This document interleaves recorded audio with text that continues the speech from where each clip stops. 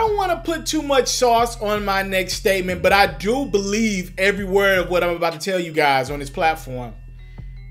LeBron James's legacy will depend on what happens alongside his new superstar center, Anthony Davis. Over the weekend, the Los Angeles Lakers were in San Francisco to play the Golden State Warriors in their new arena. Beautiful arena.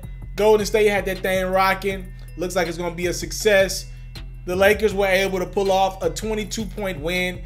Anthony Davis was absolutely sensational. I know it was just a preseason game, but Golden State did, for the most part, bring most of their guys out. A couple guys were hurt, but Anthony Davis had 17 points in the first quarter. He finished with 22 and 10 for the game. He was amazing. The offense went through Anthony Davis just like LeBron James and Frank Vogel said it would, and the Lakers looked unbeatable. They're going to be a tough team to beat, and I know I am a Laker fan, but I'm saying this from an unbiased perspective. That team is going to be tough to beat. That's against maybe historically the best three-point shooting team ever. I know they're missing Klay Thompson. They did have D'Angelo Russell. That Lakers team looked absolutely amazing. Literally, they controlled the game from the paint in the first half while the starters were playing. Speaking of Anthony Davis, in regards to LeBron's legacy, I think LeBron has gotten a unique bulk of guys. Let me be clear. I think Dwayne Wade is a normal dude, right? I want to be clear with you guys. I think Dwayne Wade is a normal dude. But for the most part, Dwayne Wade's body could never cooperate with what he wanted to do on the court. Here, I got some things I need to mute. Dwayne Wade's body could never cooperate with what he wanted to do on the basketball court when LeBron got to Miami. The Heat had one great year of Wade. I said they had maybe a year and a half of good D Wade in that last year. What was that, 2014 when they lost to the Spurs in a blowout fashion? That series wasn't even close. What was it, 5-game series? At that point, Dwayne Wade was an average basketball player at best. An average basketball player who could have great moments. So Bron got one great year of D Wade, because I don't want to put D Wade in a pack of guys that I'm about to talk about here.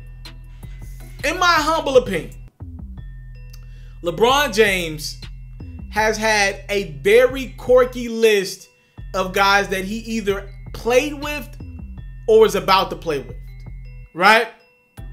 Dwayne Wade was, to me, the normal guy, but he was injured. Chris Bosh, a little off, a tad bit off. I won't focus on him too much. Kyrie Irving, to me, in my opinion, a little off. That's just my opinion. Kyrie Irving's a little off. He thinks the earth is flat, whatever. Just a little off. I don't give LeBron James as much blame for the Kyrie Irving situation as a lot of people, because I think Kyrie Irving, I think day by day he changes his mind on what he wants out of life. Just my opinion. Kevin Love admittedly has dealt with some mental health issues, so I'm not about to clown homie because he had some mental health issues. I commend him for speaking out about it, but if somebody has mental health issues, then they could be a little off.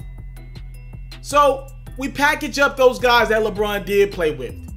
And then we think about other guys that LeBron potentially could have played with. Paul George. Remember, a few years ago, the Cleveland Cavaliers, their owner Dan Gilbert, there was a deal on the table for the Cavs to be had.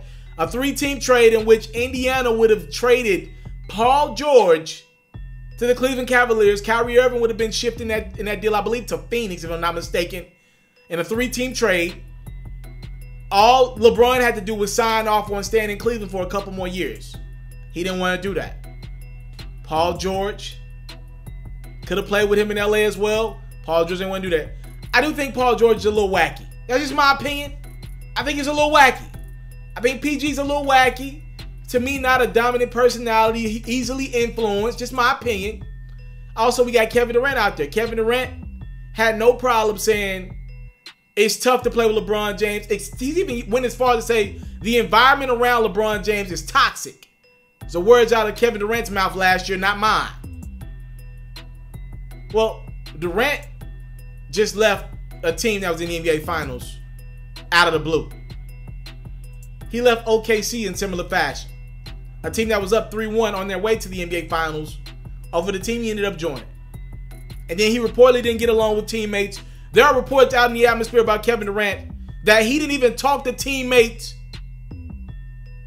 after the trade deadline. He wasn't even talking to Steph Curry, Draymond Green, Klay Thompson, and the Warriors.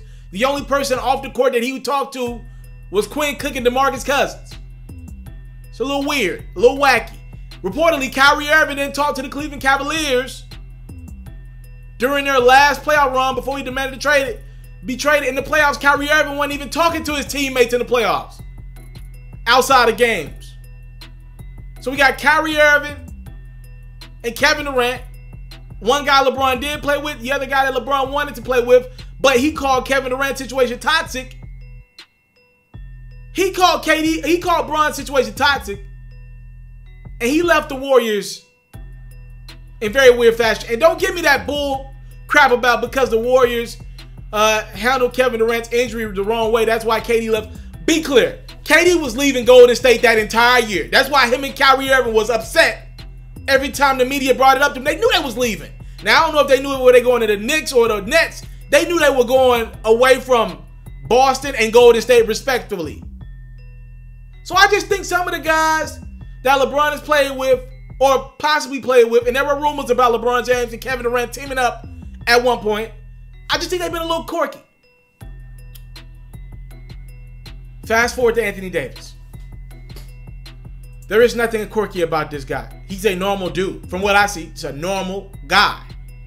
And if LeBron James pushes Anthony Davis out of that door, there will be no more superstars coming LeBron's way. There will be no more. He'll be 36 next year. In year 18, that'll be it. His legacy will be he's maybe one of the most unselfish guys in NBA history on the court. He'll be one of the leaguer in passes all time. But somehow, some way, he rubs people, or the brand of LeBron James rubs people the wrong way off the court. People, do not forget this. Rich Paul and his client Anthony Davis did not sign an extension in Los Angeles. Rich Paul made it clear, no matter if he went to the Knicks, the Clippers, the Lakers, or the Harlem Globetrotters, wherever he was traded to, Anthony Davis wants to be a free agent at this year's end. Anthony Davis is only guaranteed to be in Los Angeles for 1 year. If he doesn't like it, bye. What it cost me, 1 year off my career? Hell, I would have been in New Orleans for my last year any damn way. I got a crib out in LA. I ain't got the jersey that I wanted. I wanted to be 23. Nike wouldn't let me switch out with Bron. So my brand ain't gonna take a hit. I get to say I play for the Lakers. I get a chance at the championship. If we win it, we win it. If we don't, maybe I move on with my life and go somewhere else. I actually think Anthony Davis wants to go on another team. I'll talk about that in another video. But here's the facts. If LeBron rubs AD the wrong way, if the brand of LeBron rubs people the wrong way, the cryptic tweets, meaning after a loss, he's heading to social media to tweet out shit or Instagram post stuff on his story instead of talking to people like men, like being a man and saying what's on his heart or what's on his mind. If he's cryptic with AD, rubs him the wrong way, and AD decides to leave, that'll be the third or fourth guy who didn't want to play with LeBron. At some point, we're going to have to start looking at Bron as potentially a problem. Or what comes with LeBron James, a la what Kevin Durant alluded to, as an issue for guys. You want to say guys ain't mentally strong enough to take what comes with LeBron? That's fair. But at some point, LeBron's got to be a part of the narrative that's put in the atmosphere about himself and his brand. LeBron's legacy will be defined around what happens with Anthony Davis. And I'm not necessarily talking about on the court, but how Anthony Davis likes playing with LeBron.